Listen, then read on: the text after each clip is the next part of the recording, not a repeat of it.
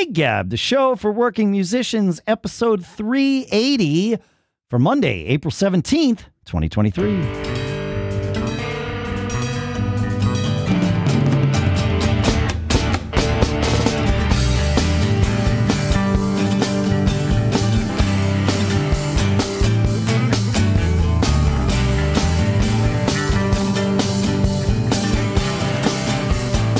Greetings, folks, and welcome to Gig Gab, the show by, for, and about working musicians. Sponsor for this episode is capoapp.com from Super Mega Ultra Groovy. This app will give you song learning superpowers, and we'll talk more about some of those specifically in a little bit. For now, here in Durham, New Hampshire, I'm Dave Hamilton. And here in Napomo, California is Paul Kent. How is Napomo today, Mr. Kent? It's getting to be a little spring out here. Starting to be a little better. It was a nice weekend. Nice. And, we're starting to look to the good weather, the outdoor gigs, and getting back to things. Nice. Yeah, we're in spring here. I mean, today it was like, in the high 40s and raining or whatever, because that's sometimes what happens. But last week it was 80. This weekend was probably in the, high 60s or whatever. So it was nice. In fact, Saturday we had the stars aligned for us in Bitter Pill.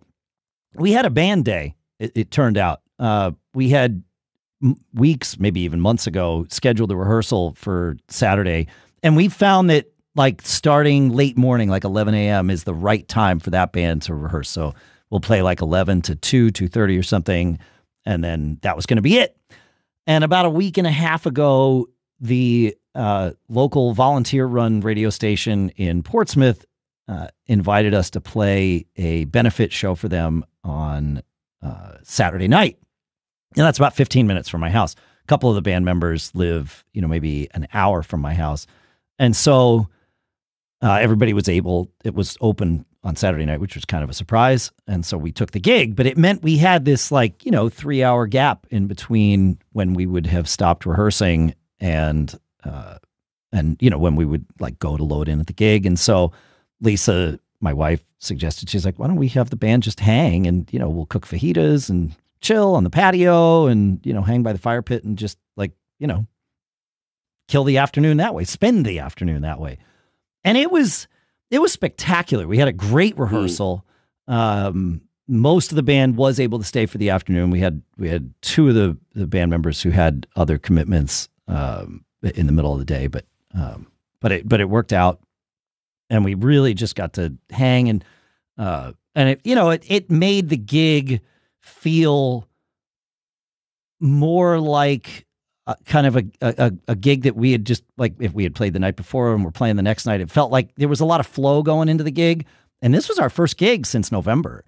So there is a far greater chance that it would have felt very awkward going into this gig. Like, okay, we got to figure out the rust, but we didn't feel rusty going in. We had played that morning, but we had chilled and just hung out, and we were hanging together as a band. And so it worked out really nicely. Bitter Pill's, I was thinking about it. Bitter Pill's an interesting group of people. Every one of us could possibly be described as the most independent person in the band. You could make that argument for any one of the people. And no one has like a corporate job. I mean, I'm the closest to that, but I mean, I'm patently unemployable. I work for myself. We have one guy who's a realtor. I mean, like I said, everybody, is super independent, super, opinionated. But when we're together, we certainly share our opinions, but it's all for the kind of the benefit of, by and large, all for the benefit of making the song the best. And there's very rarely an ego that gets kind of out of control. I mean, our egos are there, but it's always, very much under the umbrella of, well, is this the right, let's try your idea, but is it the right thing for this song or for this or whatever? Or how about if you did it this way? And there's a lot of collaboration.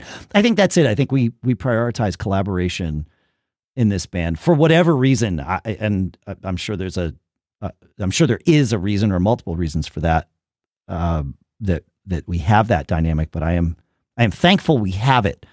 And I think it's an important, dynamic to try and foster, I guess. Have you always felt it? Did you foster it? Did it organically mesh? I mean, how did you come to this understanding that this is what your band is about? I mean, I think if you had asked me a year ago, I would have given you the same answer. But Saturday, for whatever reason, probably because we were just hanging together for the day and we had like on time and off time, downtime together. It was just like I had moments to like sit and reflect, as opposed to, all right, well, we got to do this. Okay, now we got to load in. Now we got to play the gig. Now we got to break down. There were lots of sort of downtime moments where we were still interacting with each other. I was like, yeah, look at this. Like, we can all be real jerks, I'm sure, in our own right. And I'll raise my hand first on that one. But with the band, it really is like we have a shared mission. And I think that's always been the case with this band. That's so interesting. Do you remember we got that note? I think it was one of the things we were answering to last time, where the guy said, bands are great when everybody's like, let's go conquer the world together. Yeah. And my response was, you don't really get that so much in adult bands, do you? And you're kind of saying it in a different way. You're kind of saying like, hey, we have some original music. This might actually work. Isn't that the dream to, find people who can bring original music to life, and we're all kind of clicking and we're all kind of going in the same direction. This feels right. We may have a chance here, right? In a world that those things are hard. Yeah. Fair? Yeah. I think there's a realistic component to this too. Like if there were an opportunity, let's say for, Bitter Pill to go on the road for a couple of weeks, everybody could carve that out of their schedules and not easily, but I think there's a good chance we could make that work. Right. And furthering the band and pushing it forward and doing it in that way, I think would be there. But we also see the ability to have success as a local original band as well. Success defined as what? Oh, success defined as, we packed this little place the other night. People are always interested in our music. We've got, folks that start coming out to gigs and then they're buying t-shirts and learning the lyrics. And like, there's all those little things that just happen with this band. And it's not, I'm not sitting here saying, oh gosh, I wonder why. Like, everybody can play. The songs are fantastic. Everybody knows how to perform in this band. We're an engaging band, right? There's like the fundamentals, the blocking and tackling sort of things are there, right? We know what to do and we are interested in doing them. No one shows up at the gig, at least from my perspective, no one shows up at the gig and is like, well, watch how I'm going to play tonight. It's not that kind of a band.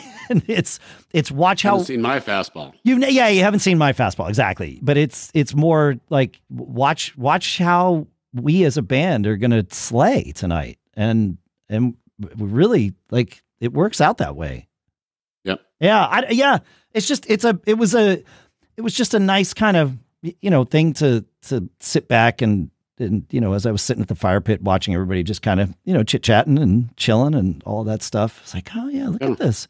We could, like, any one of us has the capability to like blow this whole thing up and be a total jerk about it if we wanted to.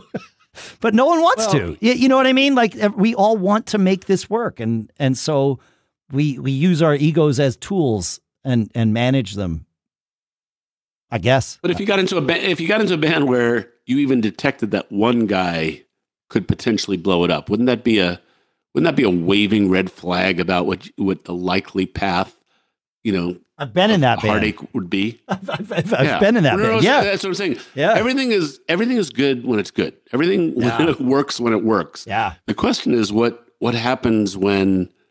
Well, there are several questions. One is, how good are you, and how good is everybody in your band at discerning, at reading the tea leaves, right? All right. Hey, our sponsor for today is Capo from Super Mega Ultra Groovy. Look, we all need to learn songs, right? It's one of the things we do all the time. And when we're doing that using like the standard music video players like Spotify, YouTube, Apple's Music app, all of those make it really hard to move around in a song and find that right spot that we want to hear again and then loop it. And even with the ones that let you change the playback speed, like YouTube, when you do that, it sounds awful for music. Well, this is why we love Capo here, because Capo gives me song learning superpowers. Capo's got this transcription playhead that gives precise control over playback start point, helps you learn in chunks and loops. And of course, when you slow down playback, even at a quarter speed, it sounds great because Capo was built using high-end studio quality audio stretching technology. That's just sort of the basics, though. Capo does a ton more. It'll detect chords. It detects beat locations. It's amazing. You got to check this out. And Capo is completely free. When we say free, we're not talking about the VC-backed growth hacking industry's definition of free, right? Capo doesn't make you create an account before you can get into the app. It doesn't show you any ads either. They're not tricking you into a sneaky free trial or anything that they're hoping you'll forget about. The developers are fine with you using Capo's core features for free. They're betting that you'll eventually fall in love and maybe want to pay extra for more, or you'll tell your friends about this great free app and one of them might buy the extra features.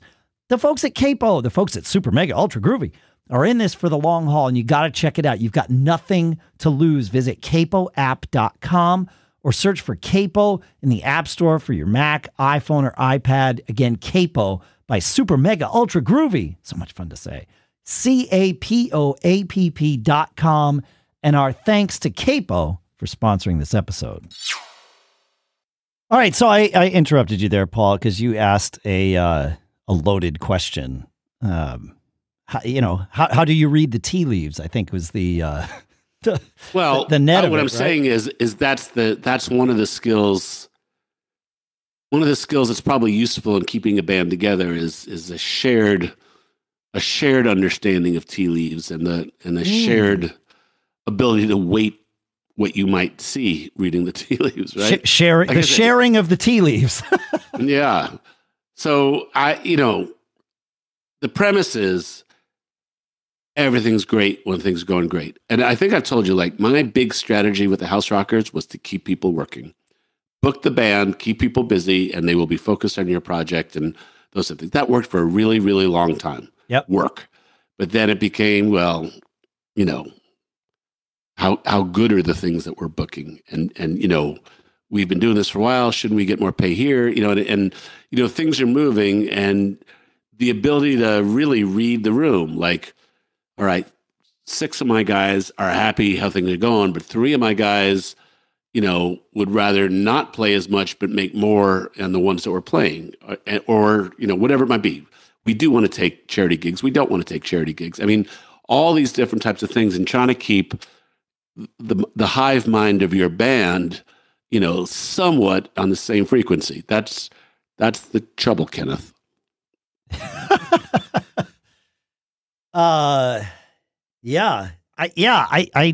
It's hard, right? Like, I wish I could tell you what we did in Bitter Pill to create this vibe. And it's not the first band I've had that vibe with, and I've had that vibe with bands where it falls apart too.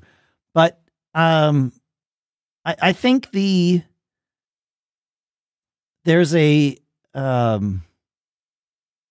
trick, there's a maturity, but there's a trick to being strong-willed, strong-minded, creative, and still prioritizing collaboration over all else.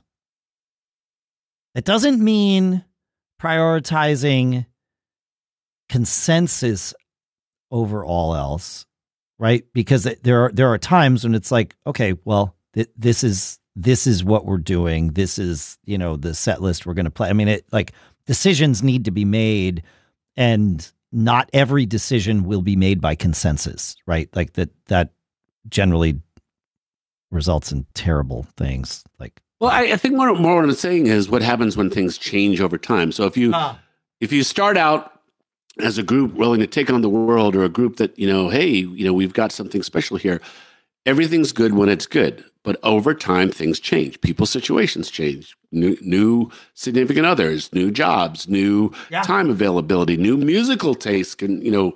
Can evolve, new emphasis new emphasis of things you want.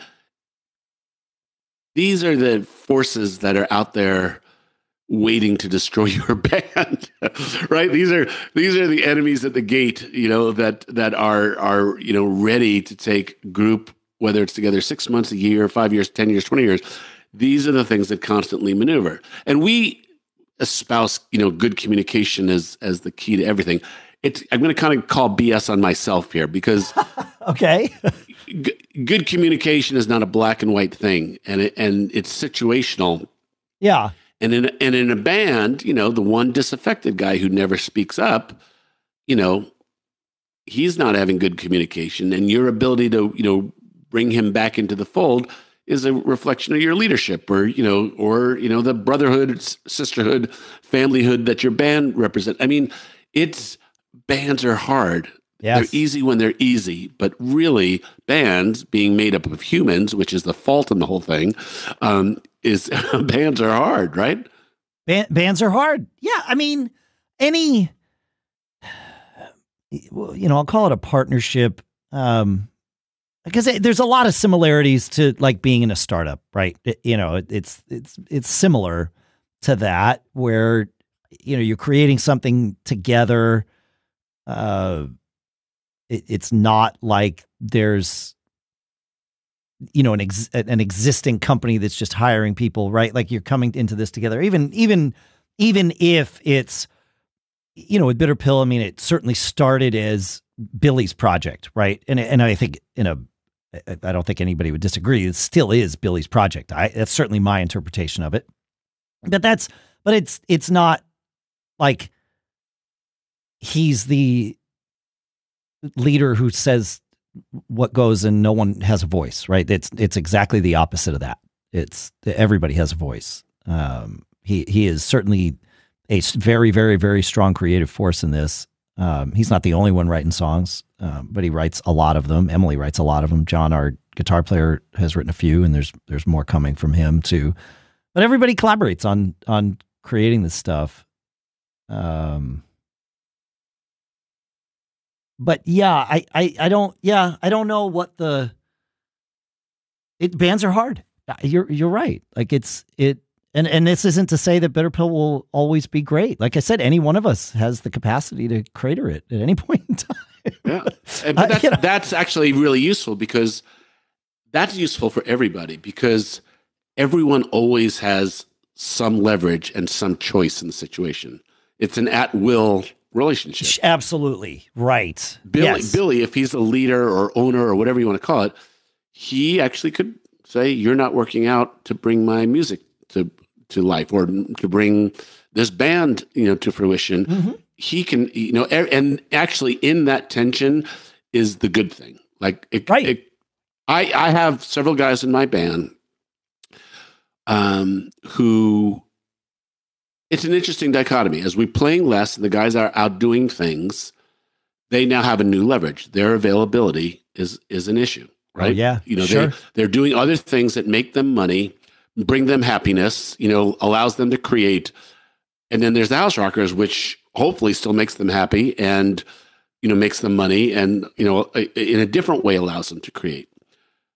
And in that, if there's a conflict between those things, I can say, this is what I need for you to be a house rocker. And they say, here's what I can give you to be a house rocker. Or, I have choices, right? Yeah. Everybody has choices, actually. That's kind of the point of this. Everybody always has choices, right? Regardless what you play, if you're not happy in the group you're in, you can go form a group, join a group, you can go do something else. Yeah, there's options, right. And everybody has choices, especially when it's not the primary source of income, right? Like, right. And this is, I actually don't know if this is true of your band, but in Bitter Pill, certainly we all appreciate the money that we're able to earn, but we do hold back quite a bit of the money that we earn as a band so that we have money to go in the studio and produce our music and get that out there and buy t-shirts that we can then sell. I mean, we're funding the business aspect of this as we go. Yeah. But so what that means is whether or not someone is in this band, they're still able to put food on their table. Like it's a separate thing. And so unlike a business, and depending on how your startup is organized, maybe you organize your startup as a cash cow, so it needs to organize, it needs to generate cash quickly, or maybe you generate it as or you start your startup as well, we're just going to hopefully sell it off at the end, but we're all going to just pay for our lives. Like it's definitely the latter with most rock bands, right? Where it's just extra money, but it's not the money that we rely on. I realize in your band, there's some guys that are full-time musicians. Mm-hmm. And so the House Rockers money may or may not be, I don't know what, if it's a significant part of their revenue stack or what, but yeah, it makes it far more at will and therefore far more leverage, to just say, yeah, this isn't working. I'm going to walk away. And there's some comfort in that. But in understanding the concept of leverage, it really helps you to understand if you're a band leader or, if you are, even if you're part of a democratic band, yeah, these are the essences that that managing body of the democratic band have, and so what are they? Like, A, you're playing with a bunch of really good guys or guys and girls, yep. Right? These are nice people to be around. B, we work as much as we all agreed to work more, whatever that number is, that's another leverage. We said we were going to be a once a month band. We deliver on that every single month. You said you wanted to be a once a month. We're doing that. It could be creativity. I don't tell you what to play. We agreed we're not learning things note for note on the record, or we agreed we are learning things. We're all invested in doing that. That's another point of leverage. Pay is another point of leverage. Frequency of, my point being is that in understanding when things are going wrong, it could be helpful to stick on the wall all the things you said you would do. And if someone is not happy with those things anymore, it's hard to get them. Something has changed, right? Again, It could be their personal situation, financial situation, whatever it is. Something has changed. And to my experience, you can remind that person of all the things I said I would do this, and we're doing this, or here's where we are against this. But if they become disaffected, it's hard. Everything's really great when it's great. Everything's great when it's great. And everything's not great when it's not great. Yeah, I mean, no, and that we had that in Fling, and that what you just described there was why our old bass player Burke decided to leave, and there was no bad blood or anything. We all still get along very well, but his tastes and desires and needs from the band, or needs from his musical endeavors, I should say, diverged from what Fling was doing and wanted to do going forward. And so it was okay, you're not happy with all the songs that we're playing. You want to, he's a huge Grateful Dead fan. I think he would love playing in a Grateful Dead tribute band or something like that. Fling was not the right band to be covering Grateful Dead songs. And we tried a few, and it just, it was no, it just wasn't the right vibe for those musicians, us musicians, that group of five was not the right one. But I mean, he was in the band for over 10 years, and when he started with the band, and probably for the first 6 or 7 years of it,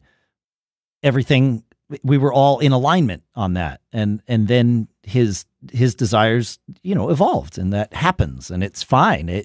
I was glad that it was something we were able to handle without having a situation that I would have to describe as probably something I wouldn't even talk about on the show. If it had ended in fiery death, I don't know that, I would be comfortable sharing that, but it didn't. There was never an FU moment or anything like that. It was he was like, "Hey guys, I think we all know this is, you know, this is not moving in the right direction. I don't want to hold you guys." It was, it was very uh, respectful and all of that stuff. And so, yeah, So check it out. it could have become a real cancer kind of thing. It did not, right? Yeah. I mean, Yeah. I could probably point to a couple of moments where that friction had the potential to grow into that cancer in the band, but it never actually got there. There were moments where I was actually very concerned that it was going there, and because when that happens,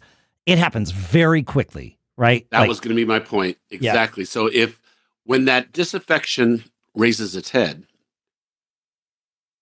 hoping that it goes away, or having unshakable faith in your superhero communication skills is a risk, because once you let that disaffection take place, it's not always that the other people in the band go, "Oh, that guy." Really what often turns into is, "Oh, this situation is just not fun anymore." Right? The whole thing. There becomes, division of perspectives of how to handle the situation and all these types of stuff. So, well, in any collaboration, everyone is making sacrifices or contributing to it. I don't want to say sacrifices, but everybody's putting in what they can to keep the band, the project moving forward. And as soon as you've got one person who's like, "I'm only going to do it if," then it's very easy for everyone to say, "Well, I'm also only going to do it if." Well, this is why choose carefully is so valuable. Like, we hear so much about people. I put an ad on Craigslist, and I got one guy, and I needed a bass player, so that was my only choice. So might as well take him in. Mm-hmm. But really, if you think about the long game of this, yes, it may work. It's not black and white, but did you really vet that it's a good fit? Right? Not that they just. That's the thing. It's so hard. Well, it is. Well, what is that? Joe versus Volcano. I know he can get the job. Can he do the job? Joe, can we take a minute and applaud Paul Kent for finding a perfect moment to reference Joe versus the Volcano? No brain fog involved at all tonight, folks. This is. Yeah. I have no response to that. Yeah. Yeah. Can you do the job? Because the job is being a part of the group, being a band member, not just playing your acts. Yeah. I have one of the, excuse me. One of the situations I have started is the Paul Kent band. Is that the one in your new area? Coffee house band. Oh, no, well, actually, I have one in each area. Okay, and it's mostly the same repertoire. PKB North and PKB South, right? Pretty much, right? Yep. And the premise there, which is the result of lessons learned from starting and running the House Rockers, is literally, I'm not gonna leave anything. It's gonna be called the Paul Kent Band. I'm gonna sing all the songs. I'm going to pick the songs. All you got to do is show up and play. Are we agreed? And my ability to communicate that more succinctly and specifically. I don't have anybody sign anything, nothing like that. Sure. But that actually, those situations, and you know what? I am fully prepared at any time that someone in either of these groups could say, not available, not interested. I totally get that could happen. I don't put faith upon faith that it won't happen. I hope it doesn't happen. Just makes things more complicated. But, I know who the players are. I've got my songbook ready to share with somebody and Spotify playlist to get someone prepared if I need someone. And it is somewhat freeing, but I recognize it as different than the enormous rewards I get being part of the House Rockers and how much I enjoy everything that is. I enjoy the musicality of it. I enjoy the guys, but I am, even though I started it, I wasn't succinct enough in the organizational principles going in. Largely, the guys would say I'm the leader, but they do, the vibe of the band is they feel like I'm entitled to say I'd like to sing X amount of songs, or I'd like us to play certain songs, or those types of things. And that was that was a series of decisions over the maturity of the band that kept the band together at some different times and that type of thing. I'm okay with that. I had to learn to be okay with that, but I'm okay with that. You evolved too, it turns out. Yeah. But, really, life is the pursuit of true oneness with the concept of leverage. I mean, that's really one of the ways, especially in semi-professional music. Yeah. That you are prepared for all eventualities. Literally nothing is guaranteed for tomorrow. And, understanding that disaffection will raise its head from time to time with different people in different ways over time. What happens? I mean, some people just get so frustrated at the first sight of it that they, here we go again and fold shop. And but, bands, as the great little Stephen Van Zandt says, a working band that works, not works means gets a paycheck, but a band that functions productively. Functions. Yes. Yeah. It's such a rare thing. Pick people that will do everything in the pursuit of the nobility of that cause. And I would say that one of the great things about the House Rockers that people love is that it's a band. Yeah. The idea that a bunch of people on stage who at least give off the, very serious vibe that they enjoy each other, get a kick at each other, and, create a there. That is a social construct that people aspire to. It resonates with people. Yeah. Oh, for sure. Yes. That is palpable from the stage when I'm playing in a band that conveys that it is a band. People feel more comfortable. They feel like they're attending something they're part of something. Whereas if it's just, 4 musicians on stage, hired guns, playing songs like that, that too. And it's a different vibe. Yeah. There's the band vibe is definitely a thing. I like it. I like it when I'm in it, and I like it when I go to see it, for sure. Yeah. Well, you think about the bands that you grew up idolizing. I mean, you don't really know what the social construct was behind them, but you think about bands, you think about those guys or those girls or that band, and what it felt like to go see them. And that's probably a large reason why a lot of people are musicians, is because you grew up feeling that as you absorbed music. I'll never forget when I was going to see that Weather Report show in 81 or something. I was 10 years old or whatever. I remember my dad. It was definitely my first real concert. And I remember my dad telling me, he's because I was asking him, what's this going to be like, and he said, yeah, you'll see him on stage. We'll be playing the music. He's like, but they'll also be joking around with each other. Make sure you watch for that. He's like, that's the part that's really cool to see, because they're going to be playing the songs, and probably some songs you don't know, that's possible. But look past that and watch for the interaction. And that's one of those things that I watched for it. I remember seeing it, and it has stuck with me as an important element of performing as a band, is those moments where it's the nonverbal. Sometimes it is verbal, but also nonverbal communication. But that on-stage communication it's awesome. I love it when it happens. Well, and sometimes it's just a look. Kid, yeah. You think about as a kid, you think about holding those albums in your hands. You knew the names of all the players that were in your favorite bands. Absolutely. Right? Yeah. You knew the bands, right? And then when you go to see them and the lights come up and there they are. There are the guys. Yeah. And they're doing that thing that you're so excited to see. Bands are a thing, and they're worth the effort for sure. Pain in the butt as they may be sometimes, when it's good, it's really good. Yep. I mean, I think we've spent a whole episode saying that when it's not going good, figure it out if you can. Yeah. Or call a spade before it brings everything else down if you have to. But, yeah, for sure. Yeah. Identify the cancer in your band. Hopefully it doesn't exist. I'm not saying cancer exists in every band, but if it does, like eradicate it, Yeah. because otherwise it will take the band down with it. I've been there. The other thing to eradicate, folks, a couple of technical things that I've been through recently, one not so good and one quite good. Mac OS Ventura, which is Apple's current operating system, came out about 6 months ago in the fall. There is a major issue with what I guess if they have confirmed that it's how it, and they have confirmed with me that this is how it's supposed to work. I can't call it a bug, but I can call it a change.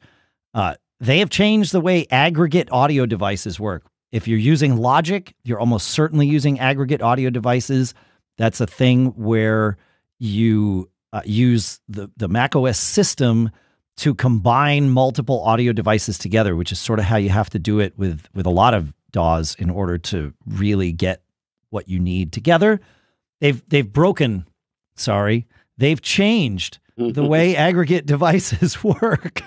And anytime anything happens on the system like that starts a new audio stream somewhere, your aggregate device will go offline for somewhere between half a second and several seconds. It can be a real problem. So I've rolled this studio machine back to Monterey.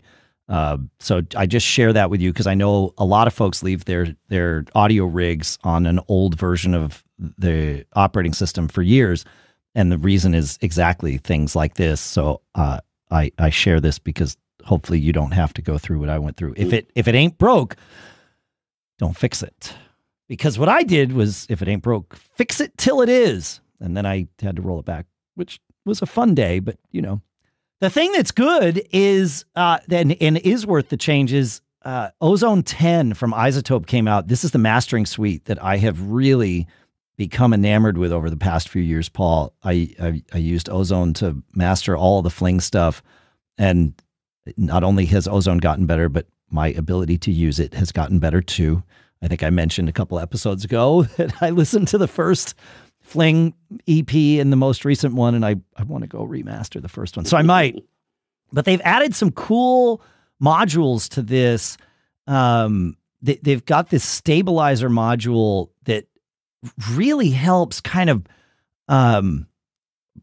it uses adaptive EQ so that you can shape your mix without having to like apply changes to everything. You with the adaptive EQ, you get to apply changes to the parts that need it and not to the parts that don't, which is a really powerful thing. And they've had things like this. There are many tools like this in they've got just a dynamic EQ tool, but this stabilizer really helps with things like harshness in the mix that I've found. And I'm eager to use this and the new impact module, which lets you control the dynamics of things and really help kind of sometimes when I'm mastering, when anyone's mastering, you want to pull out the parts of a track that are supposed to really pulse, like a low end thing, but it's not always just the low end, you know, something that really gives a track the bounce. And this impact module allows you to do this on different frequency bands. So you can, if it is the low end, you can have that provide the impact without getting in the way and causing that sort of pumping that compression will often do in the higher bands. So you really just kind of keep it in the low band. And then the other thing that I love about Ozone, and this has been there for a couple of versions and it's still there in version 10, is the imager, which lets you, again, by frequency band. And you get to define these frequency bands. You're not stuck with some predefined ones, but you get to use different frequency bands and decide how much of a stereo field you want them to have. And you can actually make sort of the mid-range wider. You can make the low end narrower and really kind of give your mixes some breadth and some space. So if you're into the mastering thing, or if this sounds interesting to you, go check out Ozone 10 because I'm super excited about it. Yeah, I haven't done a full project with it yet, but our friend Brian Chaffin sent me a song the other day, and he's like, I've been mixing this song. It's a song he wrote. He's like, I've been mixing this for a while. I feel like it just needs something, and I'm like, yeah, let me like send me the thing. I want to play with Ozone 10, so this is a perfect opportunity. And it was fun getting to play with some of these things and really kind of bringing out some of the things in the track, and he was actually happy with it. And then he was like, "Oh wait, now that you've done this, I might need to fix that." And I'm like, "Okay, so this is what Russ and I do in Fling when we're recording things, because Russ does all the mixing, and I'll like be his ear for that. And then when we get to where we think we're done with the mixing, I'll start playing with the mastering, and that often brings out some things that we might want to change in the mix. And so it becomes this collaborative process to get to the end. And we've gotten pretty good at it, I would like to say. So I look forward to the next Fling EP. Go get it, man. Yeah, man. Yeah. So that's what I have. Fun episode. I liked philosophical. Very philosophical. Yeah. I don't know that we answered anything, but we certainly we had a couple of moments. So I like that. You got anything else, man? No, I'm spent. Same. All right. Thanks for hanging out with us, folks. Feedback at giggabpodcast.com. Make sure to go to capoapp.com. Check out Capo from Super Mega Ultra Groovy. Just say that, Super Mega Ultra Groovy. It'll make you want to download Capo, and you'll be happy when you do. What's that thing we say? Always be performing. Always.